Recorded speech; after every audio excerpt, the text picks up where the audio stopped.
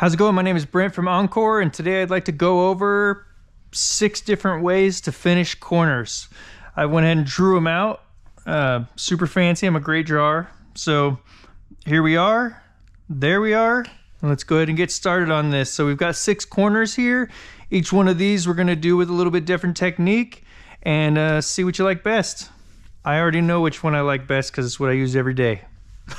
So, but I'm not going to tell you what that is. Let's get started. Sorry, we know we've got some cars in here. We're kind of crammed in right now. But let's go ahead and we'll start with this one here. So you can see here on this one, this is the painted surface with the little squigglies. And then this is the paint protection sticking off. So what I'm going to do is round this corner off.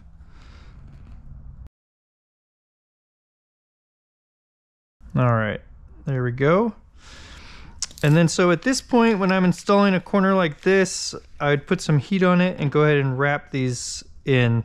So basically what we did is went right up to the edge of the paint and then cut that edge out, and then we left this hanging over.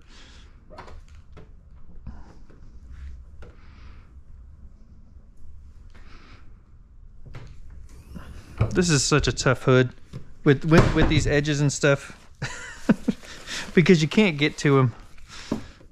That's why I actually chose these ones for these back part.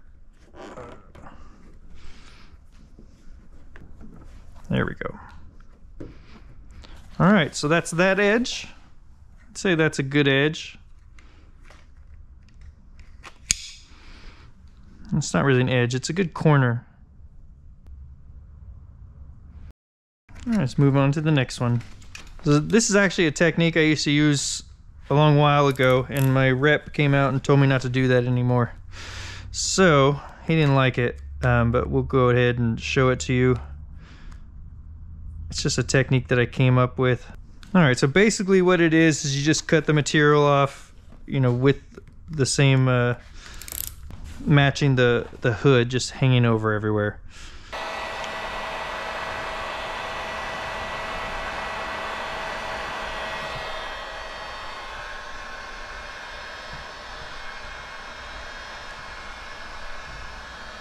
Alright, so this was a technique I used for years. It always worked real well for me. You go ahead and you put the material on, trim it, and then heat it up and just wrap it around under. I mean, from the top it looks absolutely fantastic. Here's the part that my rep didn't like. Alright, so you can see right here we've got a couple little fingers. And so the technique that I would use to make those stay down would be to heat them up real hot. Like really hot, like you're burning the material almost. You're just overheating it and then kind of melting it together. And then you push it down with your finger. And it basically just melts it down and sticks to itself. I don't know, I still like that corner. But we don't do it like that anymore, so. This edge looks, you know, fantastic from the top. And I don't think it looks that terrible from the bottom either. He didn't like the fact that I was overheating the material like that, because he told me that basically I was melting the top coat on it, and he didn't think that that was good. A good technique. Anyway, moving right along. All right, so this one is going to be similar to the first one. It's just that we're going to leave a tiny bit more material hanging over the edge.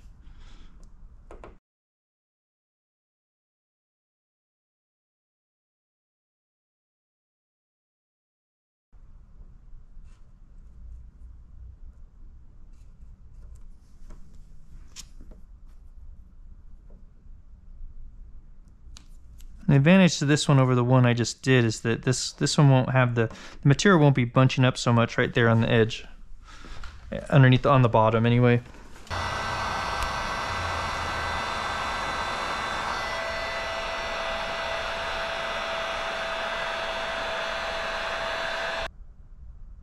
So the edge looks really good on the top. I mean, all these edges are going to look really good on the top. Otherwise we wouldn't be using the technique at all. But you do see that you've got the paint a little bit exposed there. So you can see this edge when you lift the hood up. I wouldn't say that that's necessarily a terrible thing, because it is underneath the hood. All right, so on this one, we're just gonna cut out some V shapes on it.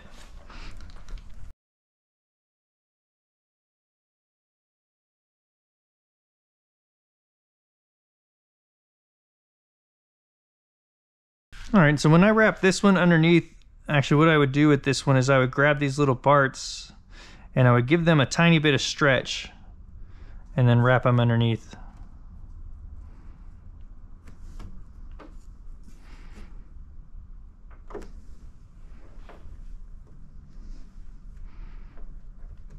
All right, let's take a look at that.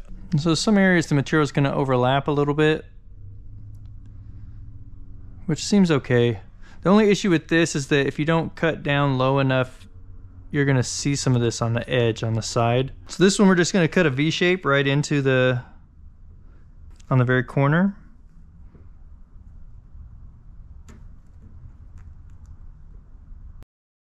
So this one, what I did here is cut in the V shape. So and what I would do to wrap this one down would be to first, I always basically start with pushing that edge down. And then I'm gonna put a little bit of stretch on this material and stretch it a little bit backwards away from the corner. The same with this one, just a little bit away from the corner.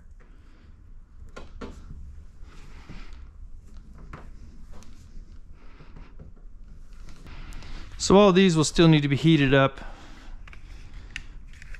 and pushed down. So this one we're just gonna cut straight across right at the edge. And normally when I'm doing an edge like this, I would go ahead and cut this during my pre-wrap, or when I'm trimming the edges right before my pre-wrap. All right, that one, I'm gonna say I probably cut that like maybe an 1/8 of an inch too short. It's nice to have a little bit still hanging over so you can wrap it. I mean, that's real close though.